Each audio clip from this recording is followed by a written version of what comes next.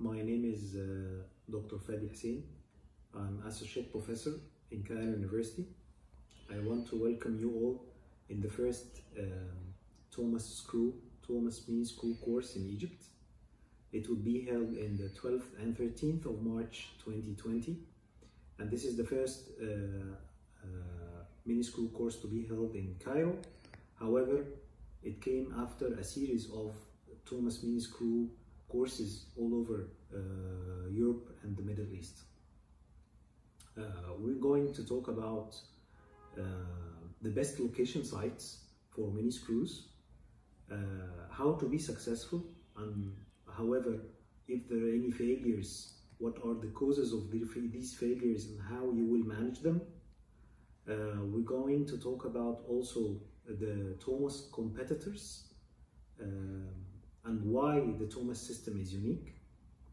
We're going to unbox the Tomas miniscrew because it's not only a miniscrew, but it's a complete system with different types of screws with two different heads and with different lengths for different clinical situations.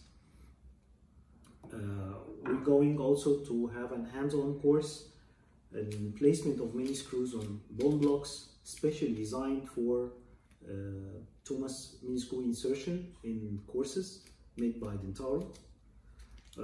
Also, we're going to talk about some basics of biomechanics, and then we'll go deeper to go for the biomechanics for skeletal anchorage.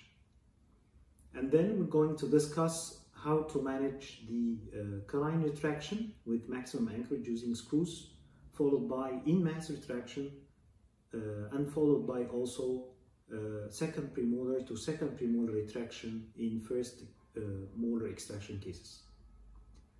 Also then, we'll talk about the molar protraction, especially congenital missing lateral incisors, using the T-wire from Dentaurum.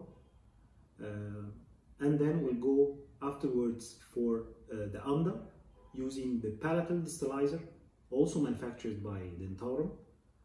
And then we'll go for the buccal distalization using the buccal screws for full arch distalization.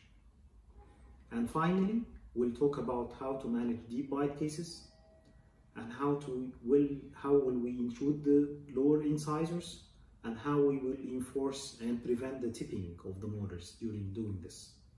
And finally, in open bite cases, will you go for the palatal TADs and how much TADs needed?